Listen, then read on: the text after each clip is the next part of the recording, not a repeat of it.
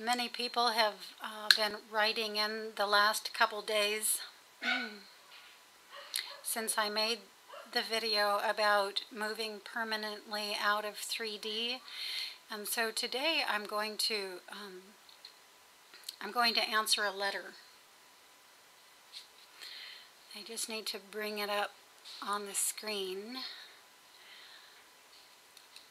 This is from phillyprodigy 09, who writes, "Thanks for all the cool videos and info. I wanted to know, what do you eat day in and day out? What's your way of staying in high vibration in order to explore the non-physical so much? I know how to dream now like I used to as a child, telling myself to dream and remember. I speak to my higher self. Please share what you do to make your OBEs and lucid dreams happen so often." And when you said in your last video that you are close to leaving this 3D experience for good, do you mean you will meet with the death experience soon? Please get back to me. Thank you so much.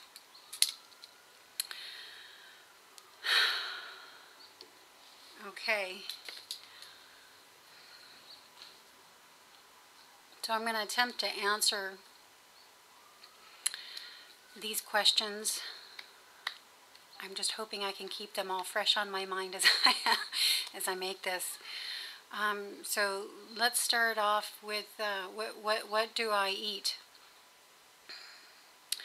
The most important thing to remember is that nothing that you specifically eat is going to make you project more. What helps with this is your own listening inwardly to what the right thing is. This is the essential movement, and everybody's going to get something different. And in any moment, in any given day, you're going to get something different. But if you're consistently feeling the felt presence of your body, if you're consistently listening inwardly and asking, what is the right thing? You know, what is it this body needs? What is it this system needs to function as high vibrationally as possible in this moment? So that's the core thing to be doing.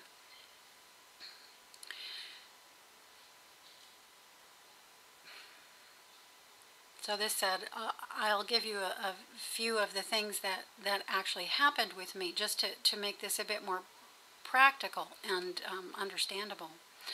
So I pay a lot of attention to my water.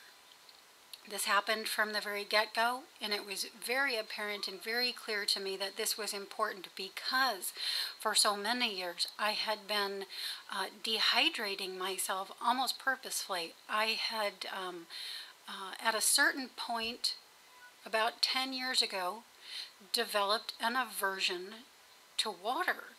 I would put it to my mouth to drink it and literally not be able to let it in. And I don't know the details of what was happening. I just know that at this time was the beginning of my triggering for the awakening. So a lot of things were sort of going a little haywire or different than normal at this time.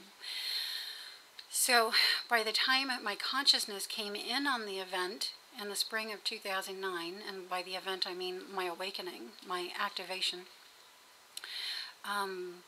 it was very clear to me that water was super important. And since this time I've been paying a lot of attention to my water, more so than my food. And so I might suggest to look at your water. I try to get the cleanest, purest water I can, and I say that being a resident of Los Angeles, California, where the water is not so great. But you know, I use a water store, and I drink the alkaline water, and a couple months ago, I started using a product called Audia Clarity, which is a liquid form of black mica. And this helps me detox heavy metals, parasites, yeast, a lot of stuff like that. That's doing a lot of good. Food-wise, you know, I eat everything still except meat. I don't think there's anything wrong with eating meat. It's that this was something that needed to slip away from me. And so, you know, about a year and a half ago, I stopped eating meat, and it was super easy. You'll know when this is time for you, if there is such a time for you, because it will be super easy. There won't be any missing or any sort of deficiencies felt in your body. Everything's organic.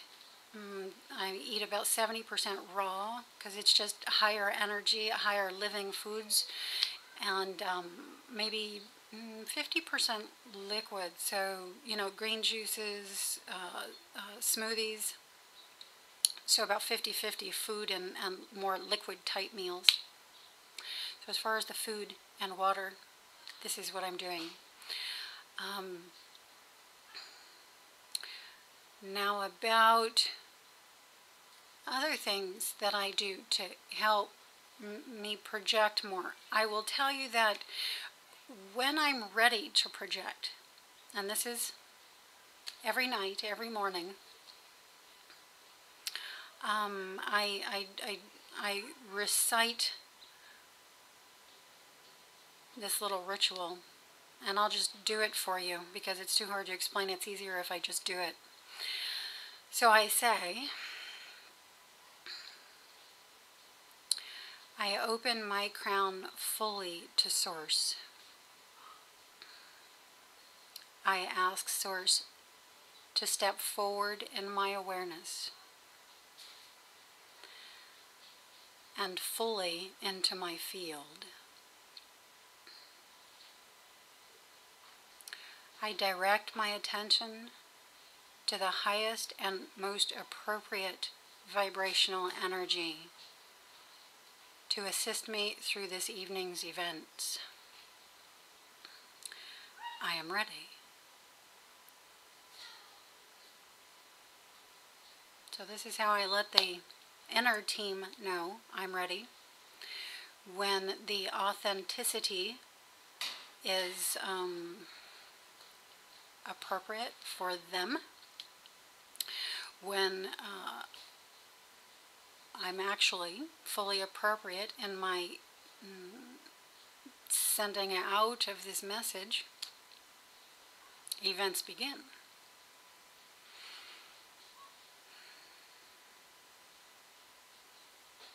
There's endless other things, but I'm going to put this through for now, because many people want to know if I think I'm going to die soon. And I think this is my imperative, actually, in bringing all of these questions forward. This I would like to be the highlight. I know many of you are concerned about me for me having made this statement, and those of you who continue the concern, I know you'll do so based on your own feelings, but please, really, there's no cause for concern. Do I think I'm going to die? Am I saying I'm going to die? No. Not in the way that death is typically meant, and not in the way that many of you who wrote in asking the questions meant this. I won't be dropping the body, which is the typical way in which people ascend or move out of the 3D experience. This is the primary way it has been done to date. But this is not what I will be doing, and it's not what many of you will be doing. And you know who you are, those who are about to join me. So what I'll be doing is very similar to what I've already been doing. I will simply be dematerializing from the visible spectrum of third-dimensional reality. I will still be, I will still exist, I will still have this approximate form. It will be ascending with me. There are changes and adaptations, but essentially what I mean is I won't be dropping it to get out of here. It will simply be made lighter, again, dematerialized, and it will be to a degree that will not be visible in the third-dimensional spectrum. There's lots of other things that I could say about this as well, but honestly, I've been saying them all along in all of these videos. It's just time for me to move to a more appropriate place for me at this moment, to move permanently out of the 3D spectrum.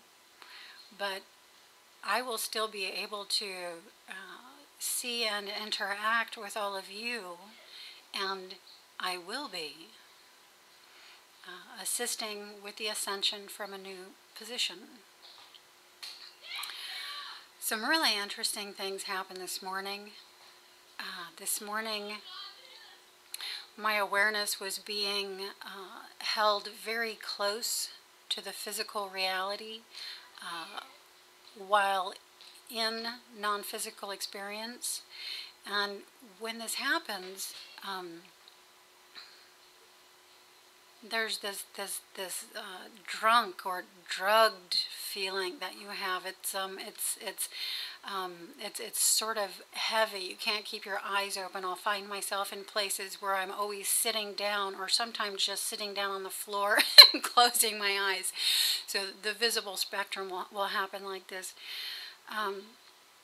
But it was my awareness was being purposefully held close to the physical reality so that I could cognize important data about what was happening, about what's about to happen. This happens so that the conscious individual or physical person can participate in decisions being made from the non-physical about what the physical component will move through experientially.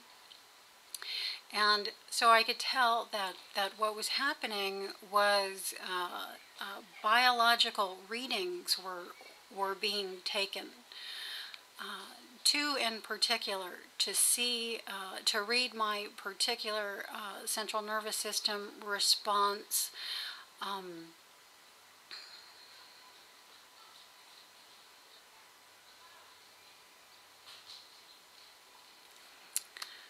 of one being exposed in public, having my true form or my multidimensional forms be viewable by others in public. And the second one, oh gosh, it just slipped my mind.